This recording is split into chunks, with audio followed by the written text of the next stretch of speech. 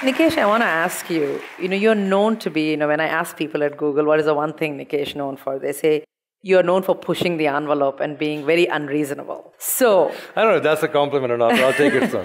Take it as a compliment. So, do you remember the first time? I mean, when did you get into this habit? Do you remember when you first started pushing the envelope? See, I don't see myself as somebody who's pushing the envelope. I just see myself as trying to get stuff done. And in trying to get stuff done, sometimes, I guess, assertiveness can be interpreted as pushing the envelope or being unreasonable. Yeah. So do you remember when you were a kid, were you somebody who teachers said, why do you ask so many questions? I mean, where did this start? Yeah, I didn't quite ask as many questions as I should have when I was a kid. But you asked more than everybody else? No, I preferred sitting in the back of the class and preferred not being in the class, to be honest. From that, when did your real inquisitiveness, interest in learning begin? I'm pretty sure the real inquisitiveness was there. I suspect it wasn't channeled appropriately in school. When I was in 10th grade, there's this exam in India called the National Talent Scholarship Exam. And for reasons of perhaps not related to studying, but I ended up taking that exam. And when I did, I ended up getting one of those scholarships, which is at that time was only given to 200 people in the country. And I woke up and said, I don't think I'm that smart, but I guess I ended up getting one of those. So when I was in school, my teacher asked me to go speak.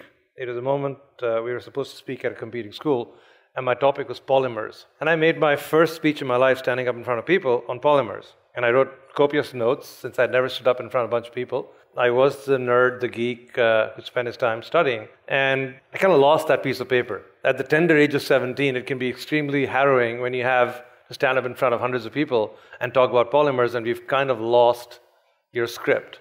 And from there on, I sort of promised myself I would never take notes which made much sense. I'd just stand up there and speak. I think that was the time when people around me started pushing me up, saying, this kid is smart, maybe he knows more. But how did you make through that? You gave the talk anyway, you knew more than you thought you knew, or you just... You know what happens in history is that the reason we all end up being happy people in life is because we romanticize the past. So I have no memory of what happened at that point in time. But I made it through.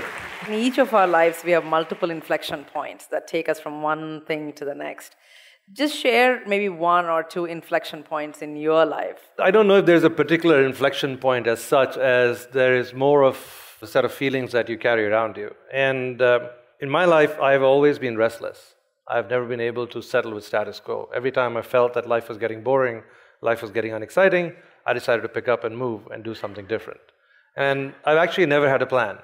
So people, I go speak at places and people ask me, so did you have all this charted out? And I've never had a plan charted out. I still don't know what's going to happen tomorrow.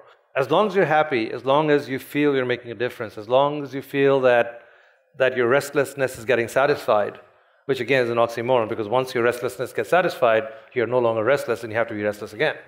So I've always tried to be restless, always tried to do something different.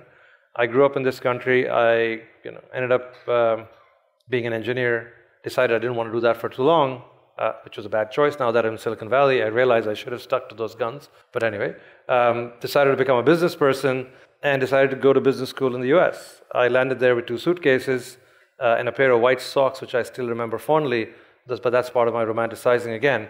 So from there on, I graduated business school again. I went to work in the financial industry. When I was applying for jobs, I was told that you don't have enough finance. So from then, I went and got 2 more degrees in finance. So every time I felt that I've been challenged, I've gone and picked up my bags and done something different. So I got bored in Boston. I picked up the same 2 bags and went to Germany and decided to work in Germany, but I didn't speak over to German.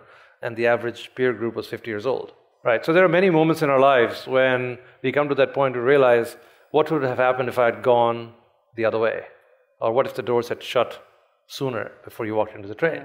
And you can go back and think about those moments in life, but it's not about those moments. It's about the moments when you actually walk through the door. One of the things when young people read about you, or anybody reads about you, we only see what you have accomplished today.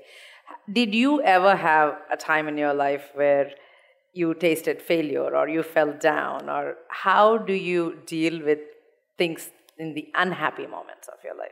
I have romanticized those moments in my life away. But, there were moments when I graduated out of business school in the US. It was 1992. I was married.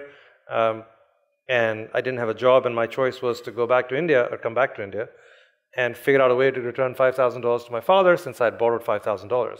And I'd sent 450 letters to different people asking for jobs.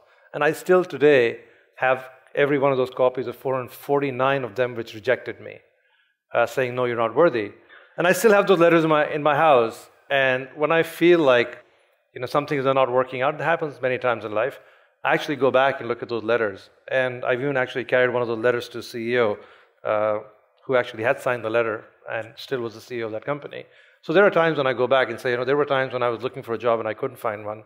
So I should be very happy. You take it back and say, na, or something like that. No, not quite. I usually go back and say, thank you very much for not giving me that job.